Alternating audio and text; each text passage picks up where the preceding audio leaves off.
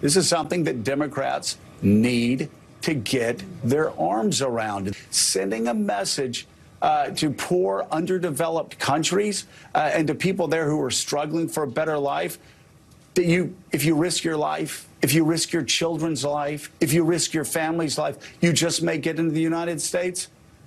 There's nothing progressive about that message. There's nothing humanitarian about that message. We've got to do a better job along the border.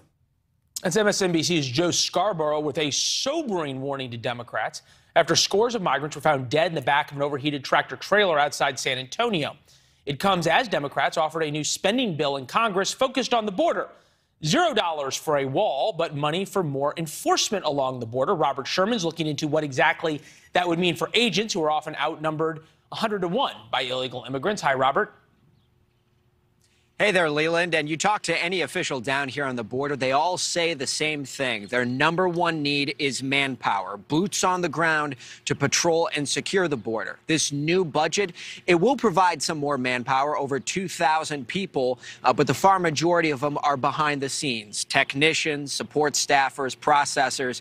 When you're talking about actually apprehending migrants and securing the border, that would fall under the purview of Border Patrol agents. This new budget will allow for about 300 more of those, and that's a step in the right direction. But in the grand scheme of things, when you're looking at a border that's 1,950 miles in length, that really comes out to about one agent every 26 miles, considering that every single one of these agents works in shifts. So there's still more of a way to go. There's also a key cutback that you have to note here as well from the budget.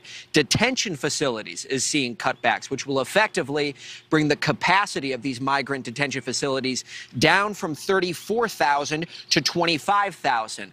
Now, there is money in the budget for those migrants when they are released to have ankle bracelets that will force them to check in with ICE agents. But if they run out of those ankle bracelets and those GPS monitors, then they will be given some form of parole, which effectively means that their duty to check in with ICE agents and be monitored, it really only comes down to one thing, and that's effectively their word. Leland? Yeah, we've seen so many thousands released on just exactly that, their word. For whatever it's worth, the White House, Karine Jean-Pierre, saying today that, quote unquote, the border is closed. Evidently, down on the border, they haven't gotten that memo based on your reporting. Robert, thank you very much. Speaking of the, thanks for watching. Go to newsnationnow.com to find NewsNation on your television provider. And don't forget to subscribe. Click the red button to get more of NewsNation's fact-driven, unbiased coverage.